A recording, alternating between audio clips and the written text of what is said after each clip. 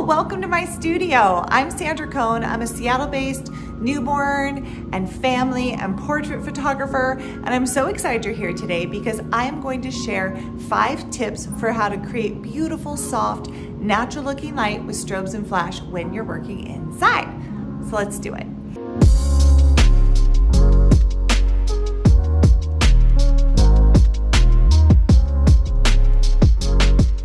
Okay, tip number 1, use a large modifier. And that's because the bigger our light source, the softer the light.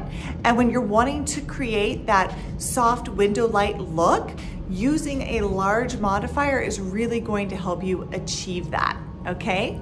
Tip number 2 is once you have that large modifier on your light, bring that light and that modifier in nice and close to your subject.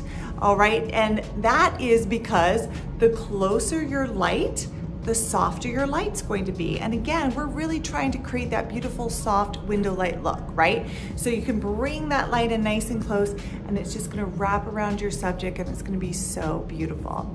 Okay, tip number 3, once that light is nice and close, like 2 to 3 feet away from your subject, I want you to turn the power on your light down, okay? Maybe this sounds like a no-brainer, but this is why. So the closer your light is to your subject, the softer that light is going to be, and the closer your light is to your subject, the brighter your light is going to be.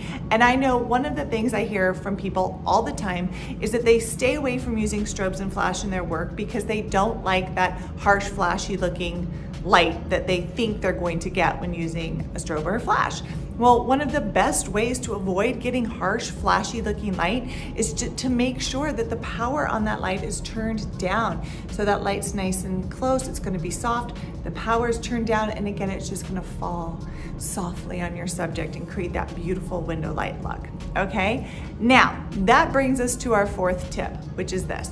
People say, okay, Sandra Coan, I get it, you want me to turn the light on, the power of my light down, but to what?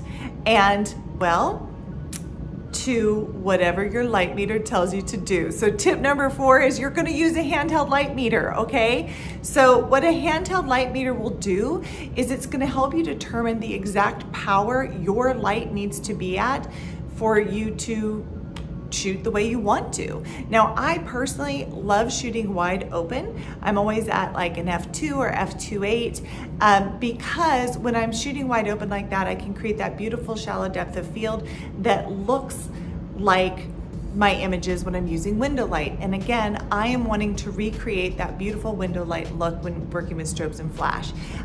So what I do is I bring my light nice and close, I turn the power on my light down, and I use my light meter to help me determine what level of power my light needs to be at. All right, it's a great little tool. Go out and get yourself one. Okay, tip number 5. So tip number 5 has to do with light direction. So now that we know that we're going to use a large modifier, we're gonna bring that modifier in nice and close. We're gonna turn the power on our light down, and we're going to use a light meter to help determine what aperture we're going to be shooting at. I just want you to take care and make sure that your light is falling on your subject in a way that is flattering. Now listen, our eyes and our brains are used to seeing light fall from above, right? Because that's what the sun does. We all just walk around seeing people lit this way naturally. So when people are lit from above, it's just naturally appealing and flattering. Well, what happens sometimes when people are using lighting inside, using artificial lighting, they get into a situation where they're accidentally uplighting their subjects, meaning that light's coming up this way and it's just not pretty. This is something that I see all the time in newborn photography, because what will happen is people will bring a baby in and they'll have that baby lying down and they'll have their light positioned in such a way that they're accidentally uplighting the baby, giving them that like flashlight under the chin horror movie look, right? It doesn't look good on anybody. So this is how you make sure you're not doing that. When you have your light set up, if you're working with a baby, if you're working with a little kid, or maybe you're even like doing boudoir photography and you have an adult lying down, just make sure that your subject's head is always pointing towards the light. When your subject's head's pointing towards the light, then you know that that light's going to be falling down the face in a way that's flattering. If you turn that around and you have your subject's feet pointing towards the light, like you have a little baby and their feet's facing the light, you're gonna be accidentally uplighting them and it's just not gonna be pretty. So pay attention to that. All right, you guys, those are my 5 tips for creating beautiful, soft, natural looking light with strobes and flash. Let's recap really fast. Tip 1, use a large modifier. Tip 2, bring that modifier in nice and close. Tip 3, turn the power on your light down. Tip 4, use a handheld light meter to help you determine what power your light needs to be at. And tip 5, make sure that your light is always falling on your subject from the top down. All right, I hope that was helpful. If you would like more information on how to create natural looking light with strobes and flash, then check out my book, Crafting the Natural Light Look. It teaches my one light approach to creating this beautiful, soft, natural looking light with strobes and flash. And here's one of my favorite things about the book is that I have information inside on how to do that for both film and digital photographers. So I'm a film photographer. It was really important for me to talk about that in the book.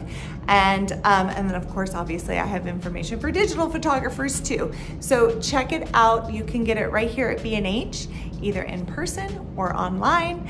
And if you want to see some of my work or you just want to connect, then check me out on Instagram at Sandra Coan, or visit my website that I have just for photographers to teach them how to create beautiful light with strobes and flash. And you can find me at sandracoaneducation.com for that. All right, thanks for being with me today, and I hope that this was helpful.